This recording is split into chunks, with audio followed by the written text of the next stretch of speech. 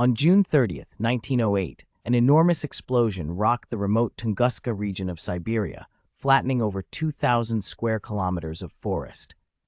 The force of this blast is estimated to be equivalent to 10 to 15 megatons of TNT. Witnesses reported seeing a fireball streaking across the sky, followed by a deafening roar and a shockwave that knocked people off their feet. But what caused this cataclysmic event? The most widely accepted theory suggests that a meteoroid or comet exploded in the atmosphere.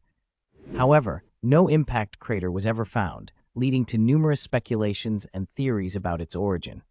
Some suggested it was a natural gas explosion, while others hypothesized a nuclear explosion, but these theories lack substantial evidence. The mystery deepened when expeditions to the site discovered no trace of the object responsible for the explosion. Decades later, scientists ventured further into the area, gathering